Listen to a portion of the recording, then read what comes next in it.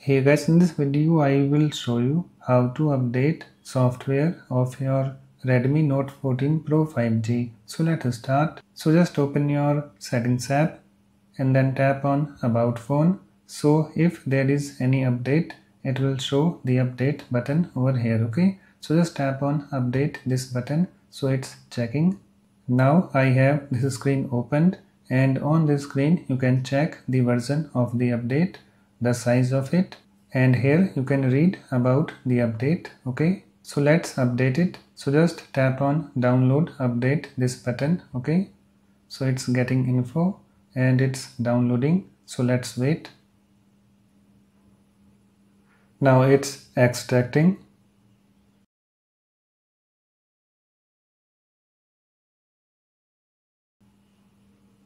Okay, so it's now finalizing. Okay, after finalizing, just tap on reboot now this button. Okay, so let me tap on it.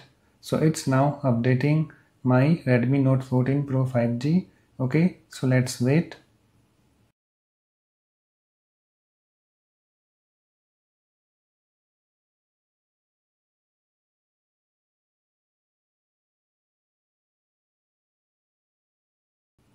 And it has now been updated. Okay, so if I unlock my phone and go to settings,